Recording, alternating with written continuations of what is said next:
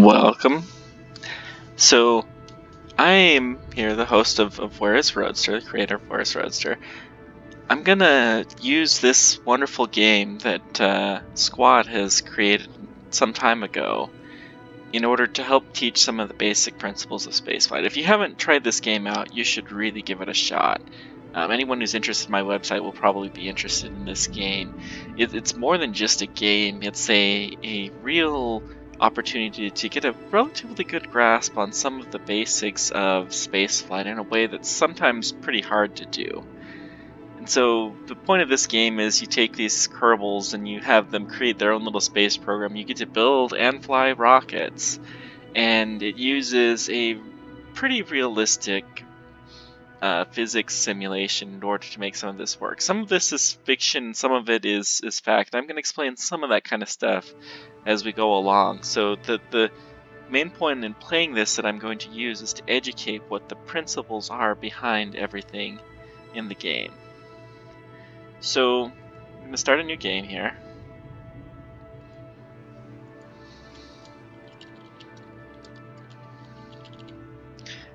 And we're going to try a career mode.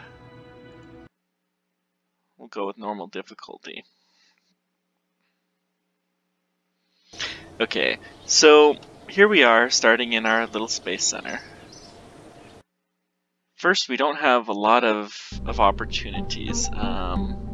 Actually, before I do that, let's take a look and see what kind of missions we can pull up. So far, this is like a simulated world that we haven't even launched a rocket, and Kerbals, being the brave people they are, they actually try manned spaceflight first. So, just looking around at some of the different buildings here, you have like a tracking station that if you have stuff that's in deep space, you can go and find it, but you can see that there isn't anything. You can see the lovely little planet that is Kerbin here. Some of the cool stuff. This game has some pretty great graphics, and there's some opportunities to expand them beyond what would normally have to. Okay, so here's our missions. We can gather scientific data from Kerbin, that's pretty straightforward, and launch our first vessel. Very easy first missions.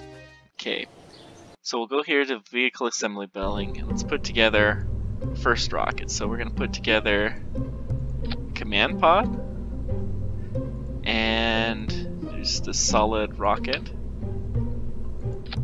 motor, and let's try a parachute. Let's see here.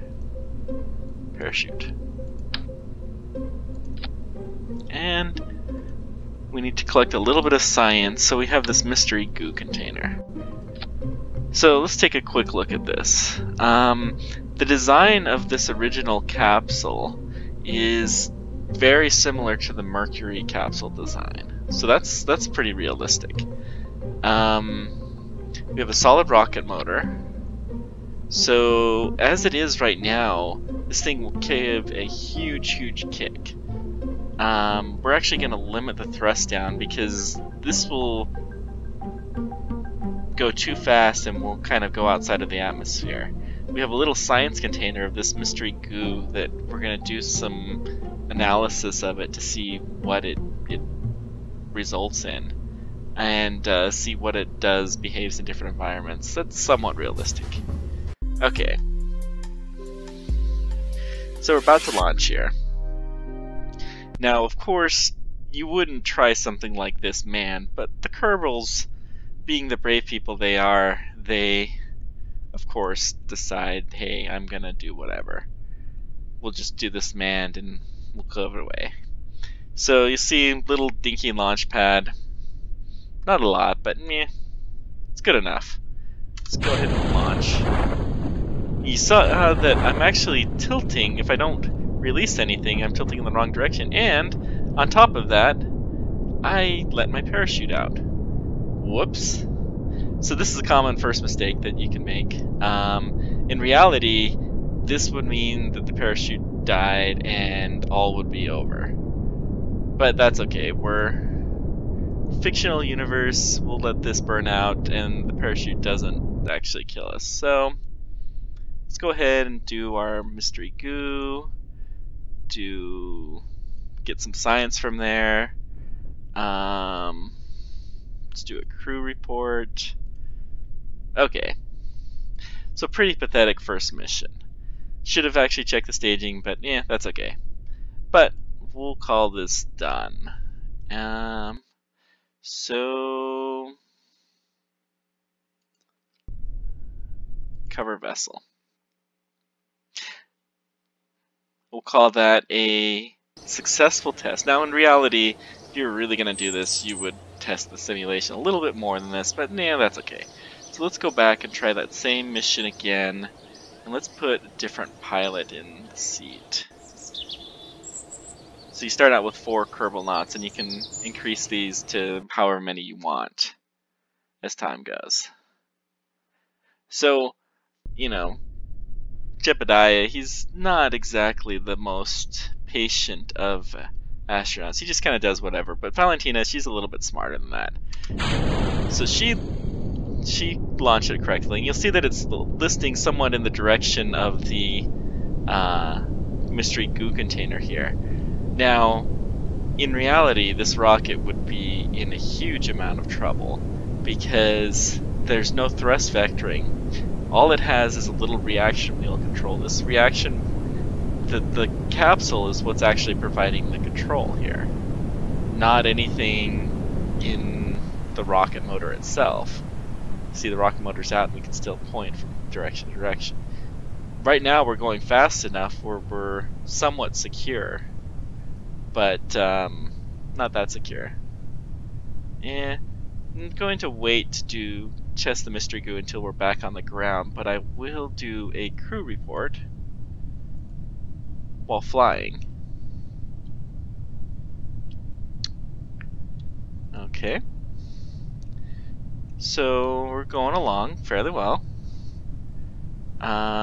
You'll notice there's a G-force meter here, which can kind of give you an idea. But this capsule, as is pretty realistic, it would keep going in the direction that it's moving. Even if I try to tilt it, it's a pretty stable configuration. So we're going to pop out the parachute. Now in reality, you have a fully deployed parachute, but here the parachutes act kind of like a drogue chute configuration that will get it kind of started, and then once you get closer to the ground, then they'll go into the full parachute mode to slow it down. They do that because it would take too long to... Once the parachute fully deploys, it takes a long time and can be kind of boring to sit here and just wait. So the parachute fully deploys only a few hundred feet above the ground, just to... a few hundred meters above the ground, just to kind of give a little bit of speed to things. So now we've done our basic little mission. NASA would never send a mission with just one parachute like this. They would have at least 2, such that if one failed, they would still be able to land safely. That's what they actually have done with the Orion capsule that they're building.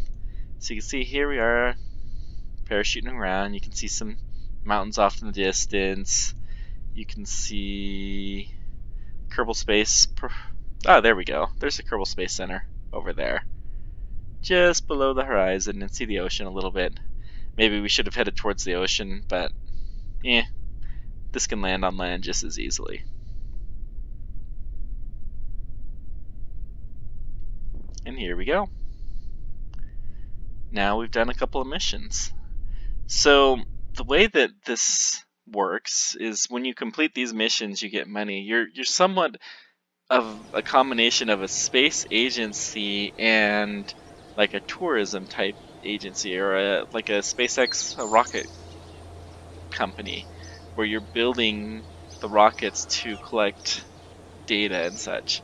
Kind of an interesting combination, but it's not really realistic. NASA tends to have their budget, and if something blows up, then they might have less of a budget, but they base things more off of reputation. And the companies like SpaceX, they don't care necessarily as much about the science, although they do testing during their various tests to see if they can push the envelope of technology a little bit, and testing out things in some of these other environments can kind of help. But for the purpose of the gameplay, it works out really well. So we've collected a little bit of science here. gain some experience. You save money if you manage to collect more of the rocket parts. So since we had the whole rocket minus the fuel and we were relatively close to the space center, we were able to save all of the money and go on. This game actually took place before... That concept has been in place since before SpaceX landed their first rockets and started reusing them. But it's a kind of easy way to see that. So we got our research and development. Let's just go ahead and use some of the science, get some better engines, we'll get some better sensors. So you notice the thermometer probe is just basically like a temperature sensor. It works well enough for this, but a real temperature sensor in space wouldn't look anything like this. It just... You'd have electronic readings and they're pretty small. Let's see here. Let's go with more... Well, we don't have enough for that.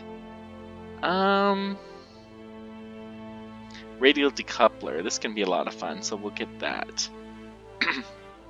So now we could build a simulated Falcon Heavy, although we don't have nearly the... We don't have liquid fueled rockets yet. We're just using solid fuel.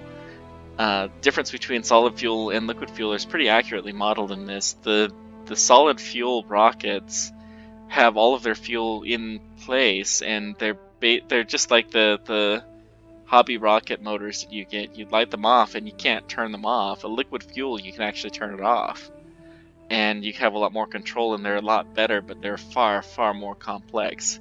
So in this sense, the game is quite accurate to be modeling these fairly early on, that all you have access to is solid rockets. So I think that'll be enough for now. If you guys like this, let me know, and I'll keep doing this continuation of using Kerbal Space Science to explain some of the basic principles of space flight and orbital mechanics. It gets more interesting the further you go along, but this first example is just really a test to see what everyone thinks out of this. You know, if you like the video, then like the video, subscribe, come back more, and let me know what you think. I'd love to hear from you more, and let me know whatever questions you guys have about anything related to spaceflight. We'll talk to you soon, and thanks for joining me.